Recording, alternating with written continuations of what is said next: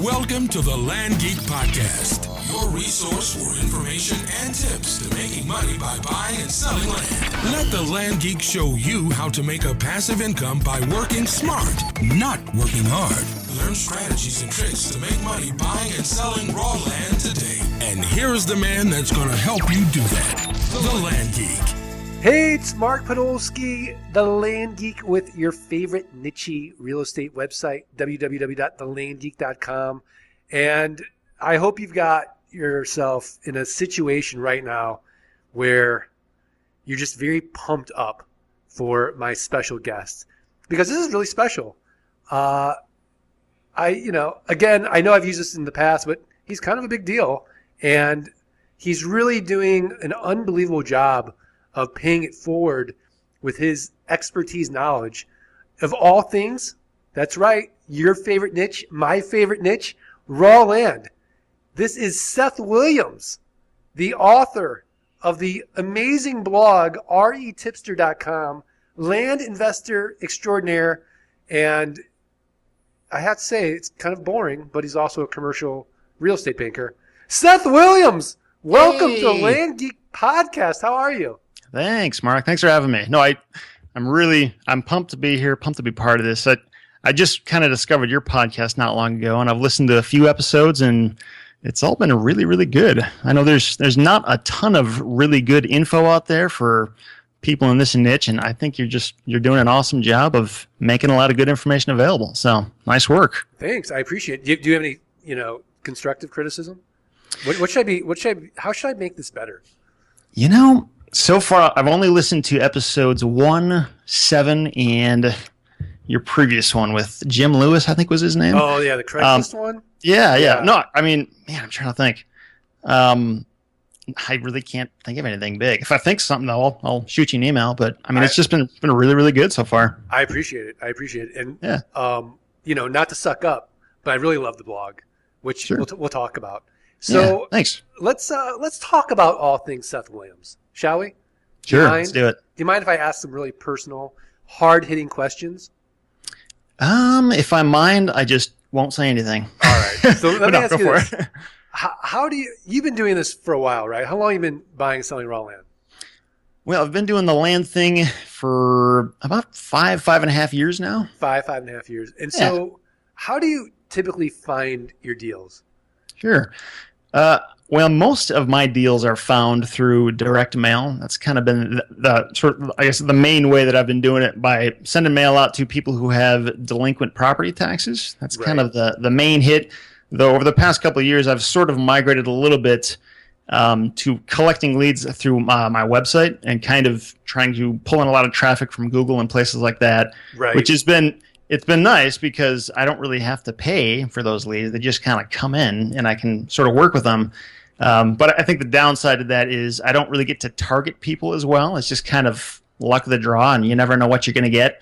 And you never really know why people are trying to sell. So it's different from that angle, but it's nice that, the leads are just sort of coming in on their own. Right. So. Do you ever get the nasty voicemail when you make an offer? Do you get that a lot? Yeah. Or occasionally?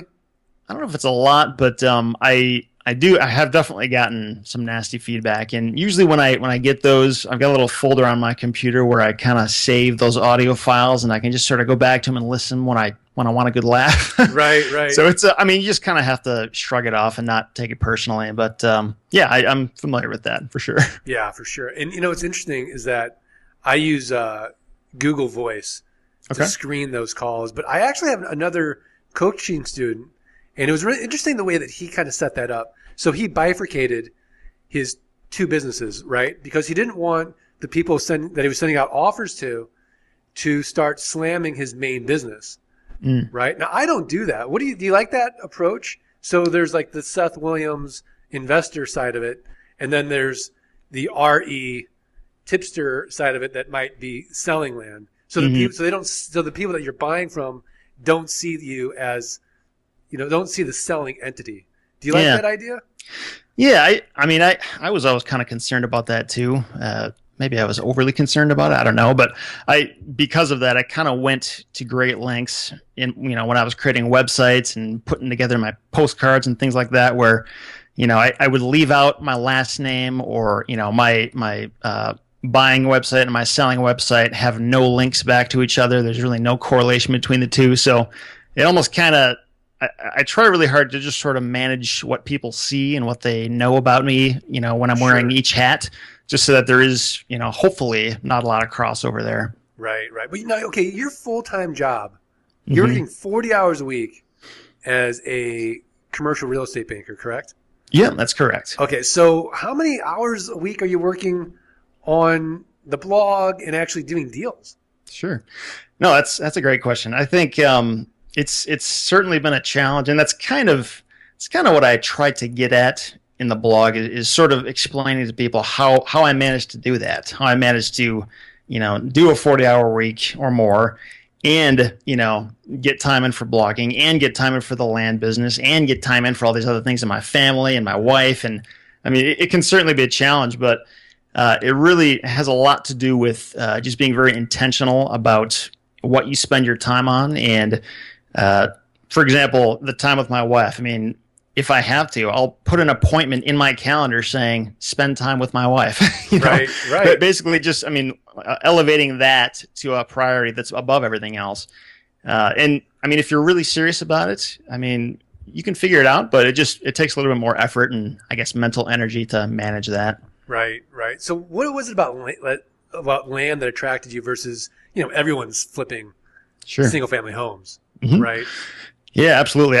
I that's kind of what I wanted to do at first, back when I was just getting out of college, and I just knew I wanted to do something with real estate. It just seemed so cool to me. And I spent so much time, this was back in like 2006-ish. Right.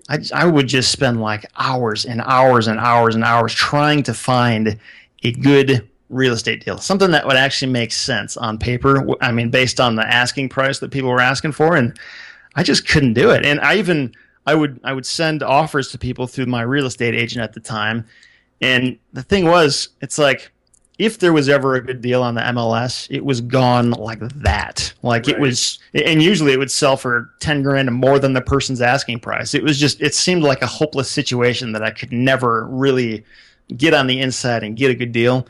Right. And eventually, I learned about the whole land business and how that works and how you can reach out to motivated sellers. And man, I mean, once I kind of saw it for myself, and, I guess the first direct mail campaign where I think I only sent out 100 postcards just to kind of test the waters. And, I got 6 calls back, and I mean, I would send just these stupid offers to people for like $100 or something like that. And right. And people seriously considered it. And I mean, people said yes. And it blew my mind that I was trying so hard to get these houses and just competing so fiercely with everybody else out there, when all along there are these deals that are like almost free for all intents and purposes, and they're just there for the taking if you know where to look. Yeah, yeah, absolutely. Yeah. Do you have, now, where do you do most of your business? Like, do you have a certain area that you like to focus on? You're in Michigan, correct? Yep, I'm in Michigan, in Grand Rapids, over on the west side of the state. Okay, and so you're on the wealthy side of the state. Well, I don't know. Yeah. Who knows? I guess it depends on your neighborhood. Right.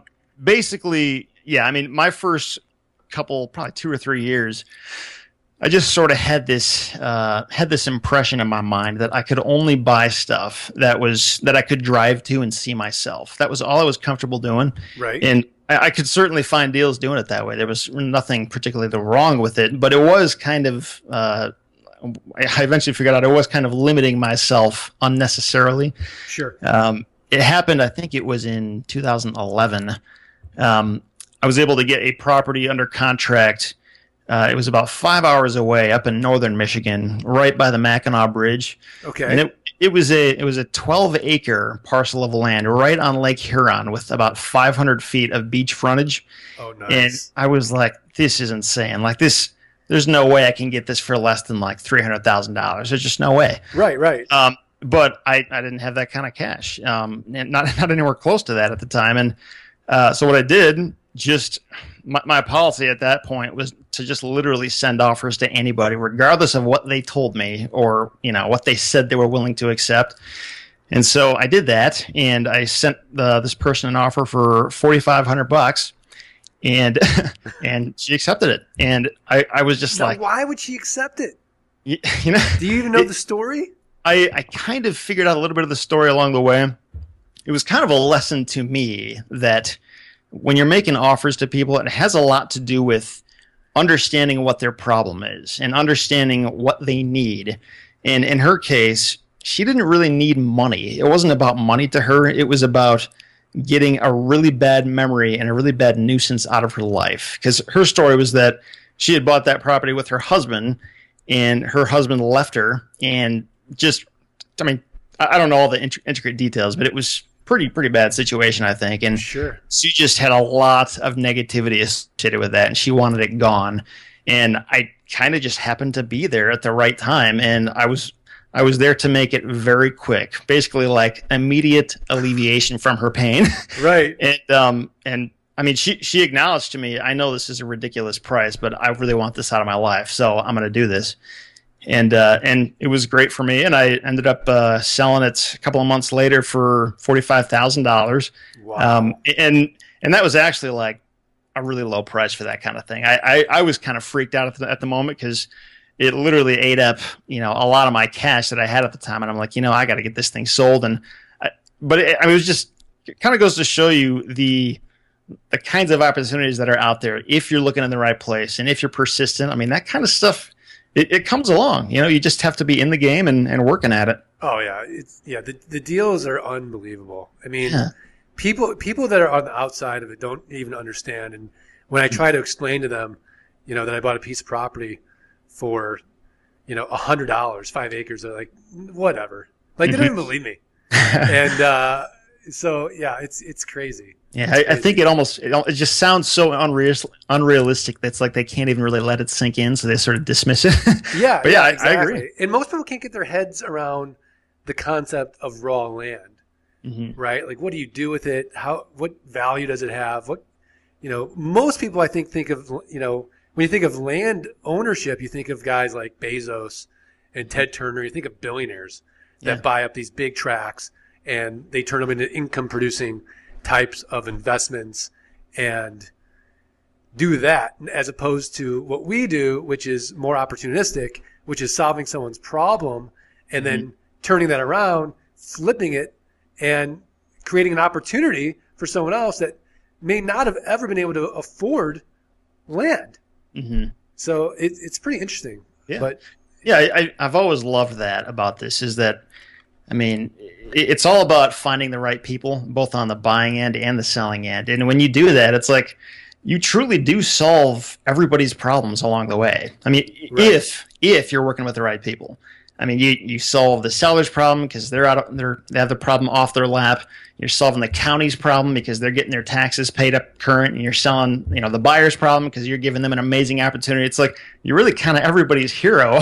Right. I mean, yeah. So it's just, I never would have looked at it that way beforehand, but once I've been through it so many times, it's like, man, this is just a really cool kind of business to be in. Right. I actually went to a county once, and they had like 1,000 properties in like they just had in their system, right? They couldn't even, they couldn't even auction them off. And I went there and I said, look, if I sell these for you, even if I sell them for $1 and they pay the back taxes, it's all free money to everybody. Everyone wins. Yeah. And they're like, oh, I guess you're right. I'm like, because sitting right here, no one's getting anything. And it was a huge problem, and we solved it. But it turned out that I bought all these in 2007, and then 2008 hit, so I ended up making a little money on the deal. But it wasn't like the grand slam that I thought it was going to be. Yeah, but that's a whole other story. So all right, so let me ask you this: what percentage of your deals are cash flips, and what percentage of your deals do you do land notes and owner financing? Sure. Well, I think I pretty much almost always offer seller financing unless the deal is just like really, really cheap and it kind of just doesn't make sense to go through the trouble of that. Or if for some reason I need more cash now, then I won't. But 9 times out of 10, I'm going to offer some kind of seller financing as part of the deal. Right. And it really opens up a lot of doors for a lot of people, a lot of buyers who otherwise wouldn't even be able to consider it because they can't get financing or they just don't have all the money.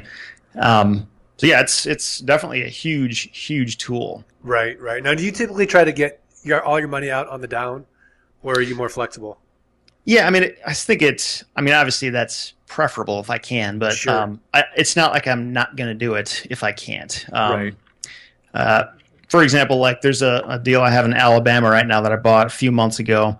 It's actually the first deal I've bought successfully with my Roth IRA, which has been kind of interesting to see how that process works. But I got it for $4,500. It's worth probably in the vicinity of 40 to 50,000, something like that, maybe more. And I'm offering seller financing on that one, and literally every single person who has called has been interested in the seller financing piece. If I hadn't been offering that, I don't know, who knows how many serious callers I would get. Right. So people definitely take notice of that, and it's a very important factor that they take into their decision-making process. Oh yeah, absolutely. Yeah. So let me ask you this: when you first started out in the business, mm-hmm. what were your biggest struggles? So considering you've been doing this as long as you have, can you even think back and think, okay, where did I kind of hit the wall here or hit the wall there? And then how'd you fight through that? Mm-hmm. Yeah, I know. I think just initially, probably kind of a few different stages I went through. Initially, it was just learning. I mean, there's so much to learn. Like I just didn't. I mean, even with my background in commercial real estate banking, there was still so much I had to learn about.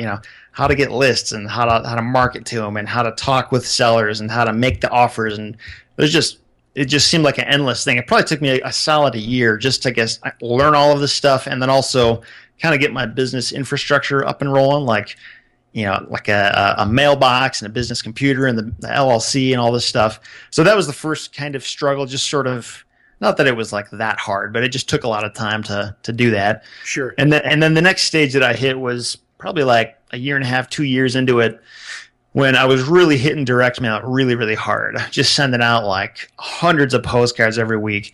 And occasionally I would get like a dry spell for like a month or two where just like nobody was responding. And it just felt like something had shifted in the market, or I was just doing something very, very wrong because nobody was calling me. Right. I shouldn't say nobody. I just mean, a lesser response rate.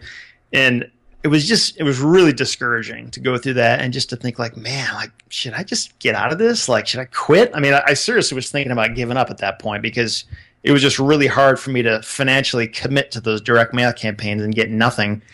When I figured out I was going to, it was kind of a statistical dry spell.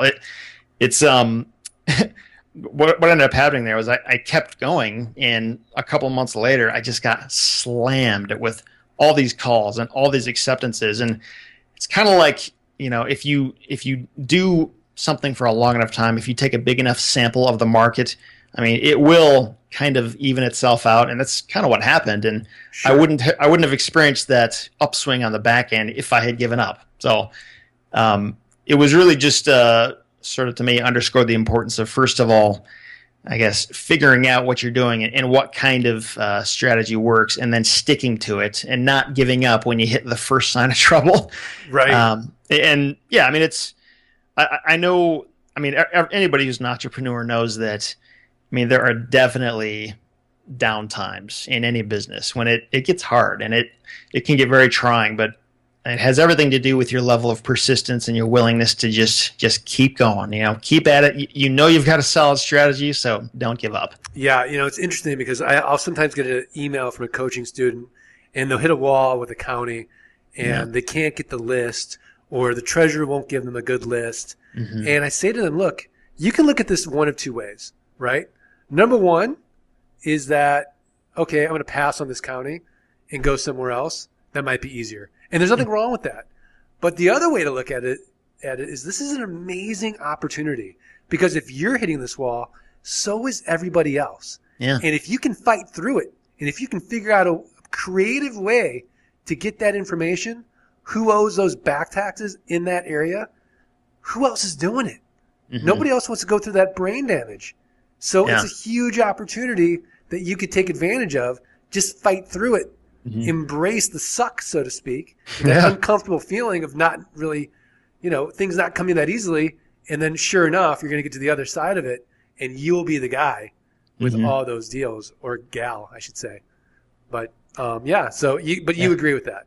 No, there's a ton of truth to that. It's not always easy to look at it that way, but it really is true. I mean, if you can, when you hit those problems and those, I guess, failures, for lack of a better word, like it really is a good thing. It's a blessing in disguise, because it shows that, if you've got the I guess the will to keep going, and if you can figure that out, man, you're so far above anybody who would be your competition.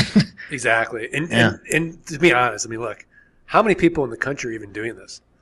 I mean, there's not a lot of competition. Yeah, there's really not. Yeah. Yeah, I don't think I really don't think I've ever even heard of a competitor in my market ever doing this. So, which just kind of goes to show you, I mean, I think with almost any business, you expect some kind of competition, and I don't really see it. So right. I mean, there's just more deals than there are competitors. I mean, it's just so much out there. Mm-hmm. Absolutely. And the nice thing about this is that we're in this niche where the $1 billion private equity groups are never going to play. Mm-hmm. It's just not going to be their area of focus ever. Yeah. And so it's always going to be sort of this cottage industry in a sense. I mean, there are bigger players out there, and you can form a syndicate. But even if you have a $10 million or $20 million syndicate, it's like a really small fraction of what you can buy out there. Would you agree? Mm-hmm. Yeah, absolutely. And kind of going back to what you were saying earlier, whenever you try to explain this sort of business to people and you just sort of see their eyes glaze over, or they don't get it, it's like, I'm like, okay. That's fine. I mean, I don't have any problem with having no competitors. So. Right. Yeah, exactly. Yeah. So, I know you're a big tech guy, and I'm a big tech guy. That's why I call myself the land geek. Sure. So, what cool tools are you using today? Like, do you have any kind of like favorites, technology wise? I mean, we always talk about like the tip of the week, but I'm sure you get tons of them. And if you go to the blog, there's tons of them there, but just in general, how do you kind of use technology to automate your business and eliminate a lot of the busy work? Yeah, I think a really big light bulb for me a couple of years ago was when I put together, it took me a while to do this, but I finally put together my first, I call it a buying site, and it's really just a website. It's a few very basic pages. There's not a lot to it, but one of these pages is like a 15 or 20 question form where people just fill out their property information and they submit it to me. And it's what I was mentioning earlier, how I get a lot of leads through my website. Sure. And prior to that, the way that I would get this information from people was, they would leave me a voicemail. I would have to call them back, sometimes play phone tag. We'd finally get on the phone. I'd have to listen to them, yak for 30 minutes and tell me their life story. And sure. It was it was just kind of par for the course. That's just how it worked.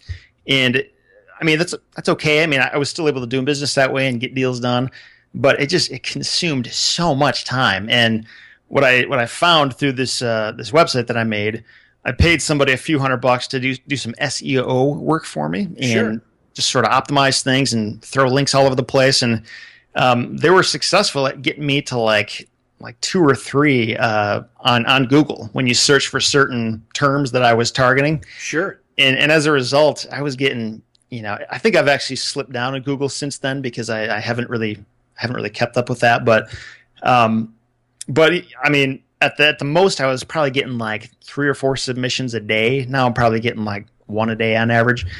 And the nice thing is when they submit this stuff, I mean, it tells me everything, and I can just read it in an email in a matter of seconds rather than talking to them on the phone for, hours on end.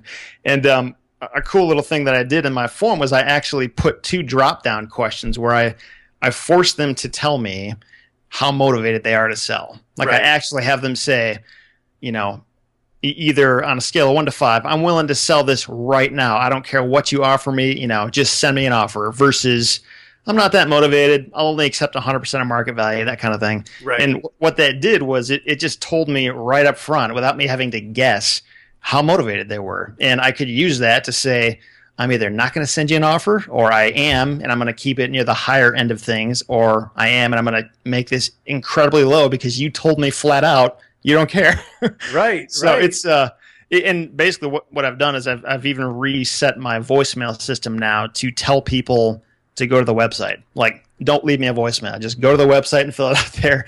And basically it's saved me hundreds and hundreds and hundreds of hours because it's a lot of conversations I don't have to have now. So. Right. I love that strategy. I do things a little bit differently. I think, I just send out lowball offers because I don't want to talk to anybody. Yeah. But I do like that approach. Yeah. And I think it's great. I think there's a lot of different philosophies out there.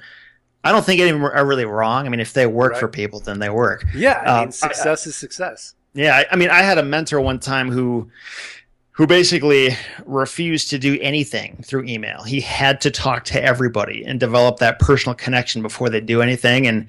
And I mean, he was really successful doing it that way. Personally, it's just too much time for me. I don't really want to waste all my time doing that. So, right. But yeah, I mean, I guess it just goes to show that there's a lot of different ways to skin a cat, and yeah. Yeah, absolutely. So are there any other areas of, or other niches that you're looking at as far as investing and learning about? Yeah, something I've been trying to direct more of my funds towards in the past couple of years is buying just rental properties, just kind of the bread and butter thing that a lot of people do. And I've been able to basically siphon off the cash that's generated from the land business and sort of plug it into that. And I kind of go into it with the mindset of, I want nothing to do with the management of this. I don't even want to know who the tenants are. and I've got a management company that does a really good job for me. And it's been pretty good so far. And I think what I was sort of seeing with the different properties that I sold with seller financing was that it was awesome to have that passive income. But I always knew it was going to end, like it wasn't going to be there forever. Right. And I kind of wanted it to be there forever. I didn't want to have to plan on that going away at some point. And that's kind of why I'm doing the rental property thing, just because I know that there is a little bit more trouble tied up with that. I mean, there's more things you have to pay attention to and things you got to take care of. But I mean, if the numbers truly work on the front end, then it really can be a hands-off investment, and it's a positive cash flowing thing over the long term. So, yeah, that's great. That's great. Yeah, I mean, I definitely still think that when you avoid the 4 T's, life is so much simpler.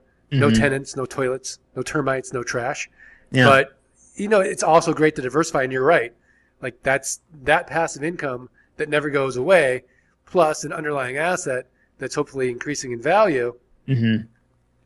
Phenomenal.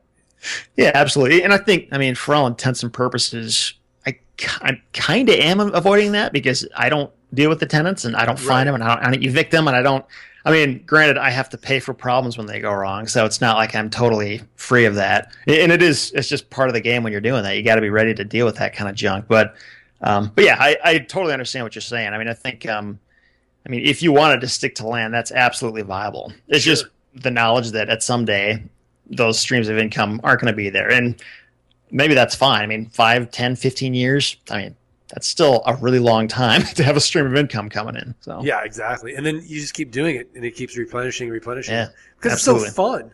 Yeah, absolutely. Yeah, no, it's not like I do this and it's just painful. It's like you really do enjoy it, and you get to make a lot of people happy along the way. Yeah, exactly. All right, well, we're at that time of the podcast. I'm going to put you on the spot. I know you got a lot of them. What is your tip of the week? Sure.